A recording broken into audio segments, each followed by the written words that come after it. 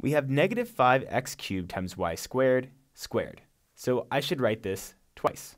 Now that I have a product of factors, I can regroup the bases that are like.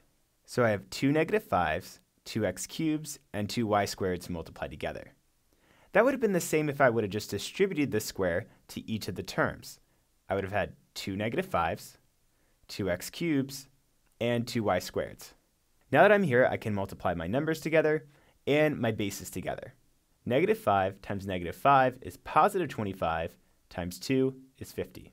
For the base of x, I simply add the exponents together. 3 plus 3 makes 6, and 7 makes 13. The y's are a little bit easier, so I just have y to the 4th. Altogether, I have 50 times x to the 13th times y to the 4th. If you reasoned your way somewhat through that or got any of these exponents right, great job. If you got this right on your first try, that's even more impressive. Great work.